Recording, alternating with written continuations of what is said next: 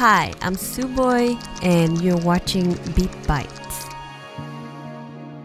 People in Vietnam, they listen to music all the time. I listened to music since I was born. As a teenage girl who doesn't communicate very well on a daily basis, I turn to music because I don't have to really talk to anybody, but I feel like the music is talking to me.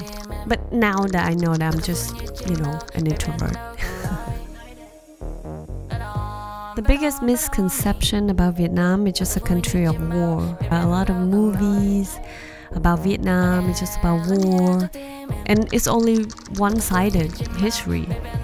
It doesn't go into the people, culture, what they think or how they act, or what their heart is like. Vietnam population is young, and so everything is growing here, happening here.